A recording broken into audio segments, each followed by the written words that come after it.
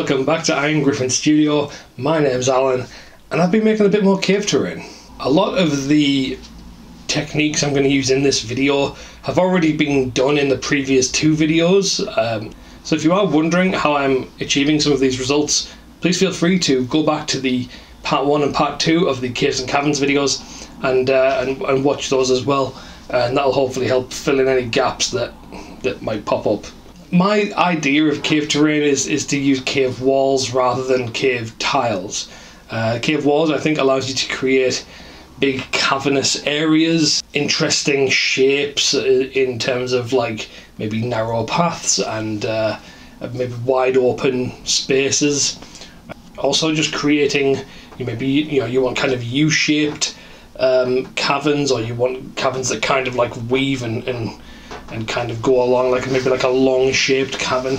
But the idea here is that these cave wall tiles, I like to call them, they're open for interpretation, and I want to give you guys some ideas on things that I've been making and things that I came up with to help improve these cave walls, because you can decorate cave walls in much the same way as you decorate cave tiles.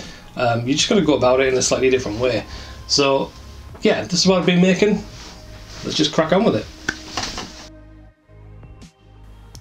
Alright, so let's start off with some XPS foam. I'm just going to shape some of these pieces into a little bit more of a beveled edge so that it will kind of sit nicely against the dungeon tiles on the floor. And I've also got a piece of blue foam there in the background. That's been cut out and has a notch cut in the sides so that the previous cave tiles I made in parts 1 and 2 will sit nicely inside those slots as well, keeping the whole thing nice and modular. So after I've textured it with a craft knife, I'm just going to take some hot glue and stick the floor to the wall using the bench to keep those surfaces nice and flush and flat against each other.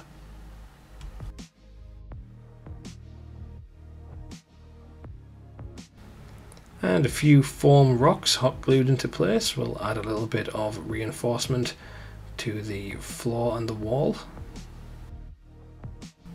These have just been made out of offcuts of foam that have been textured with an aluminium ball, kind of cut into shape. You could of course pin them into place as well using some cocktail sticks if you wanted to.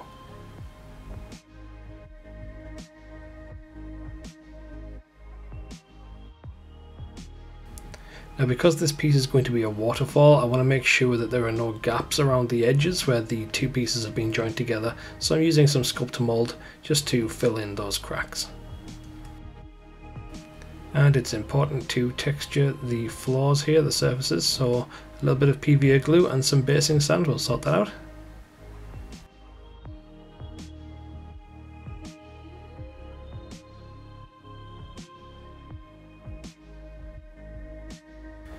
And we have to make sure to protect that foam, so I'm going to give it a nice coat of black paint and Mod Podge.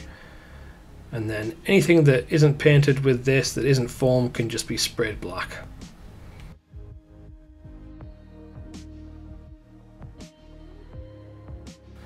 And once you've done that, we can start to add the overbrush of medium grey over the whole thing.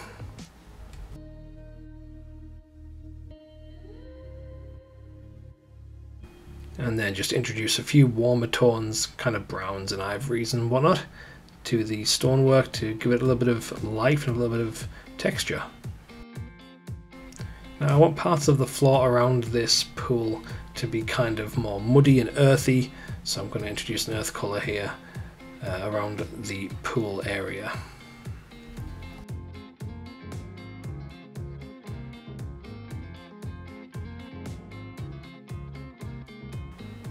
I'm just going to show you on a different piece the wash that went on with just my usual multi-purpose wash, kind of a black-brown mixture with a bit of water in there. And once that's done, it can start adding some water.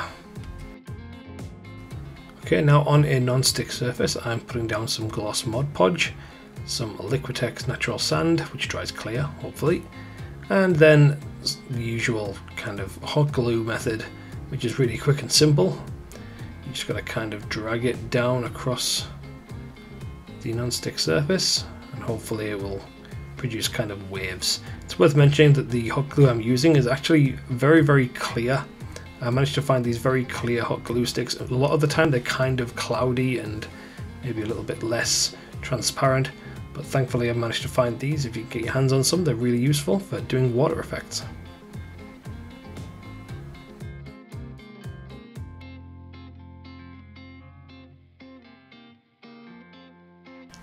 Now while those were curing, I'm going to do a resin pour. So this is the same way as I did it in the previous video on the cave pool.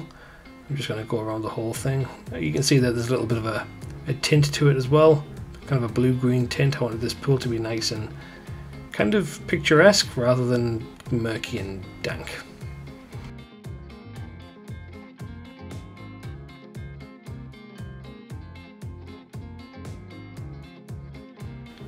And because the resin isn't quite as fluid as water, it's a little bit viscous, so you might have to kind of tease it up to the edges of the pool just to make sure it fills in nicely.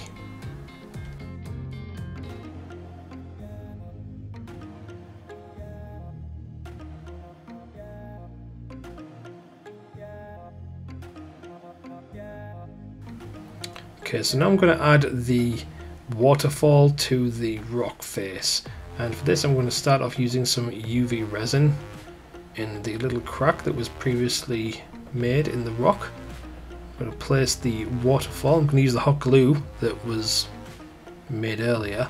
The other two weren't quite right for it, and I preferred the hot glue look, and also it was fully cured and one of the other ones wasn't. So I'm just going to really sort of stick these in place using some UV resin as it dries clear, and it dries very, very quickly under a UV light. You can also see there's a little bit of gloss Mod Podge there on the pool surface, which is just for ripples and such. I'm going to use some Liquitex natural sand as well, just to build up some of those areas that should be a little bit more turbulent and a little bit more bubbly, and should help fill in some gaps.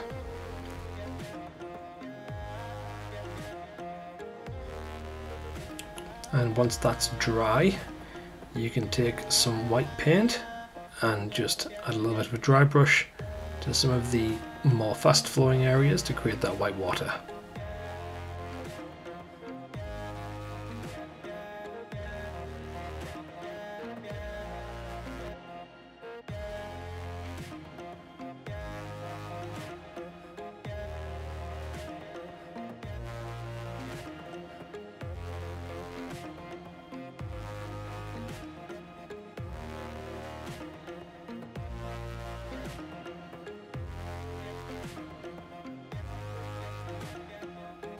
Now onto the spider lair.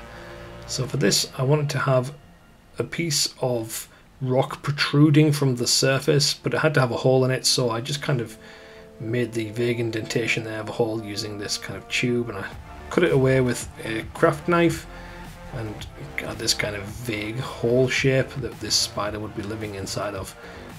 I then placed it against the wall section that it was going to be attached to, and drew a circle along the inside of it, and then I cut that out as well. I wanted this hole to be quite deep. I didn't really want it to be able to see the back of it so easily, especially when the black paint would be applied at a later stage. So I cut that out.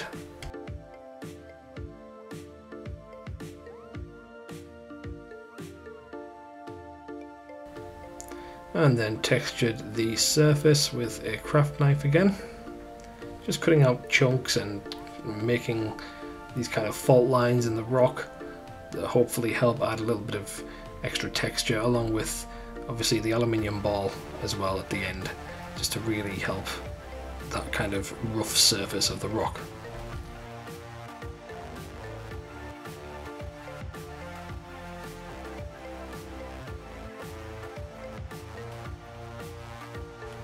I also wanted this piece to be double-sided, so it didn't have to be a spider lair, it could just be a very tall, sheer face of rock. Kind of smoothed out the bottom part here where the floor meets the wall.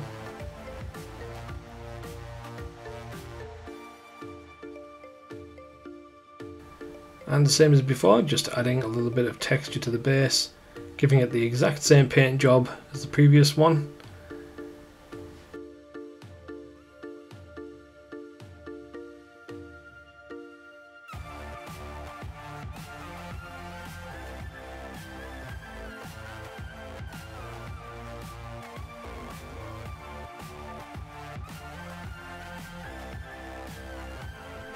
And using a small piece of a used dryer sheet, I just kind of had to play around with putting this thing inside there and trying to have some little bits poking out, but also not too much of it. I didn't want it to clog up the hole, so it took a few attempts to sort of get this thing in the right shape that I wanted it, but eventually I just sort of had to kind of thumb it in there and add some glue on the inside and it would stick.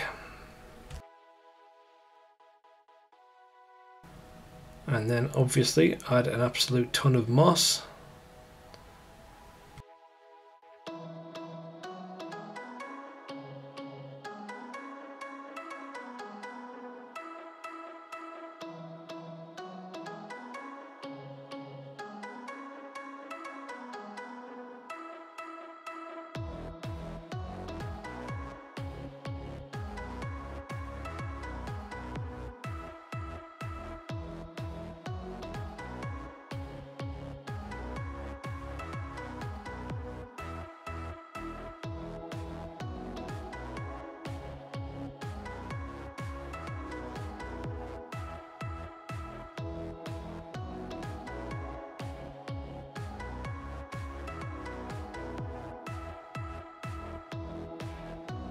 And it's also worth mentioning that I made a doorway so that I could have maybe doors leading into or out of these kind of caves and caverns.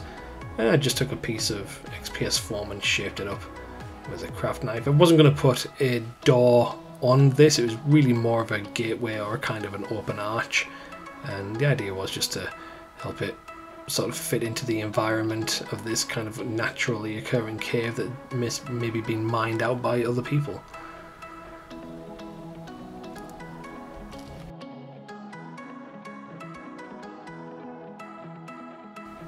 I also found some of these pieces of decorative glass and I stuck those pieces in a bit of existing cave wall, and that was just going to be like this interesting mineral area that had been poking out of the rock that hadn't been mined yet.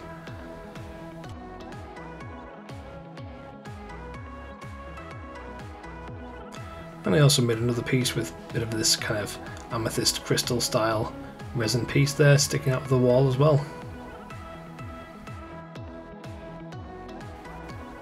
Now, as some of you may know, I have managed to acquire myself a 3D printer, so I printed off this little spider here in the bottom left corner, and I felt like she needed some eggs and a little nest and whatnot, so I found a little base and smeared around some Vallejo earth texture, added a few little rocks to the base, and then stuck down some little tiny ball bearings.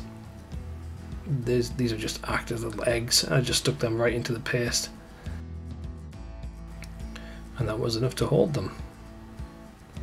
Then it got a simple paint job just like the rest of the cave walls and cave tiles did.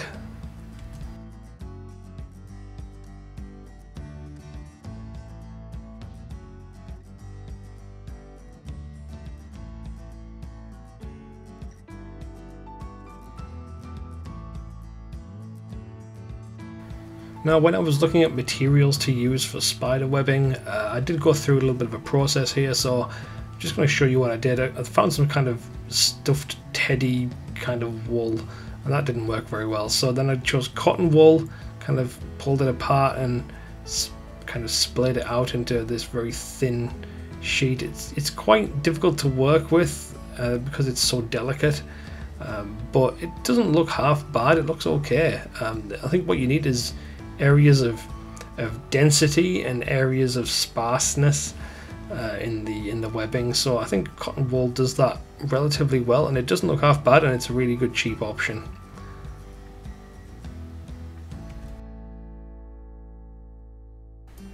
But of course the option I went with was a used dryer sheet. I felt like this had a really good texture as well, but it was in fact a lot easier to work with than the cotton wool. So I just tore off some small bits and then stuck it down to the base using a little bit of matte Mod Podge, and that was enough to hold it in place and keep it secure and kind of harden it up as well a little bit, make it even more durable.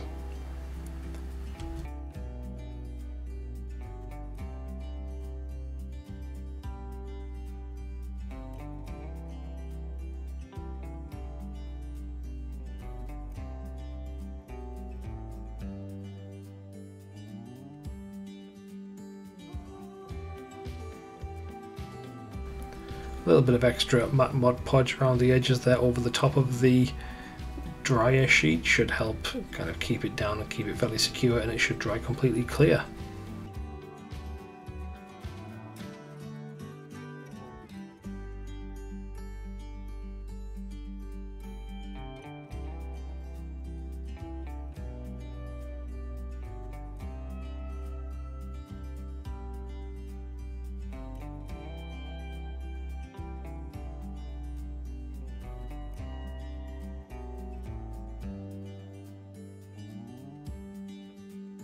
And there we are, guys, all finished.